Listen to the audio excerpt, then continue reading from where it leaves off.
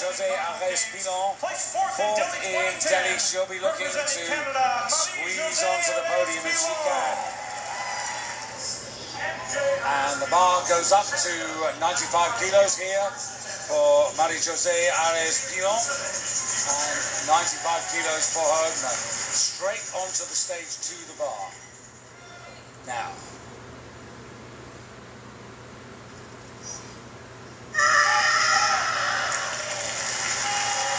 Marie-Jose is a very explosive lifter.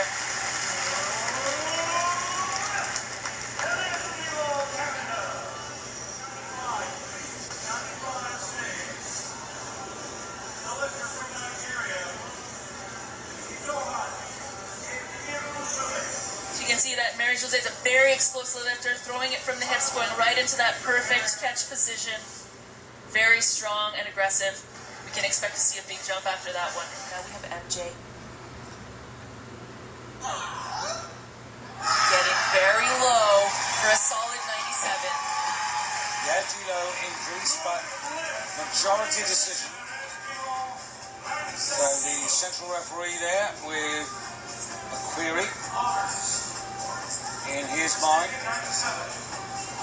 So I'd like to see the replay on that, because this may be the first time we see a red for something that isn't an elbow. That wasn't elbow. What it may have been is something we have not yet seen in this competition, is something called pulling from the hang. That's when you slow down above the knees before accelerating and throwing the bar overhead. So it almost looks like the lift is a two-part movement.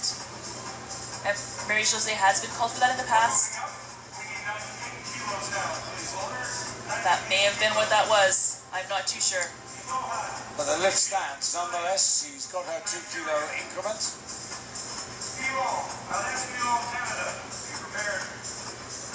So Nigeria will be another conservative jump, but she's trying to gain ground here in the snatch portion of the lift. She just did 100 kilos in the spring in Canada at the national championships, so she knows she can do this. She's clearly determined.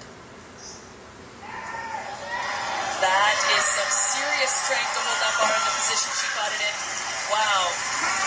Yeah, and I think she and the Canadian coaching team here are really clear in their minds about the long term of this competition. What they want to do is make sure, as you can see, 3 out of 3, to keep her right in touch there. Fiancé, Paul Dumais, one of her coaches, a man who got 5th place in Delhi in those. But of course, first attempts take precedence, so the senior Canadian, if I can put it in that way, is to come out first here. Now, of course, this is our opening attempt.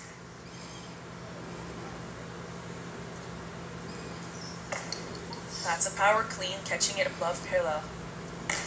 And that is what we call a power jerk. So the difference between a power jerk and a split jerk, which is what we've been seeing, we just call it jerk because 95% of the athletes are using that technique.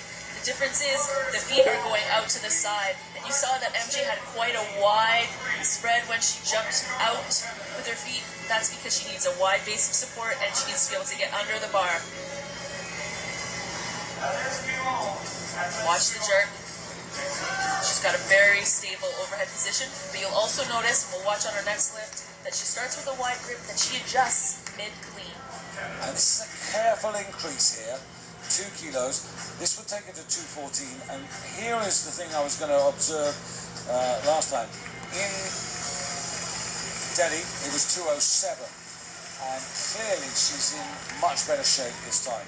In Delhi, she made 4 out of 6 lifts. She's already made 4 out of 4. You see there, wide grip to narrow grip right in the middle of the lift. This is no problem. They are clearly playing it strategic in the back, and that's because Gilles Poirier and Guy Marino, that is their specialty. It's a math game at this point. It's a math game, so there's no question whatever they put on the bar she can do. Yeah, this is definitely a run for the podium. Whether it's a run for gold, we'll have to wait and see. But you sense that she should be able to get onto the podium the way she's going. She's got one more attempt, and they need to play that last card very carefully. They now need to wait a little bit to see what's going to happen.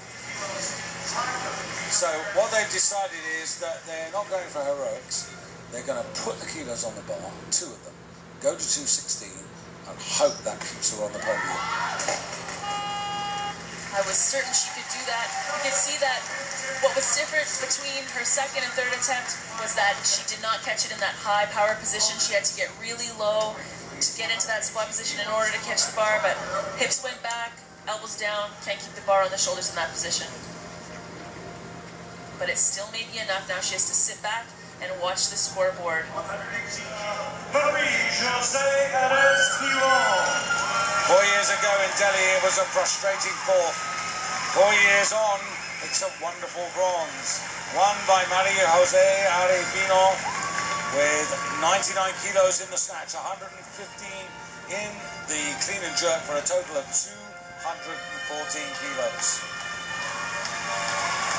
A big Canadian contingent of teammates in the audience to see her and to recognise what she's achieved, and they know, every single one of them, how hard she's worked to do this.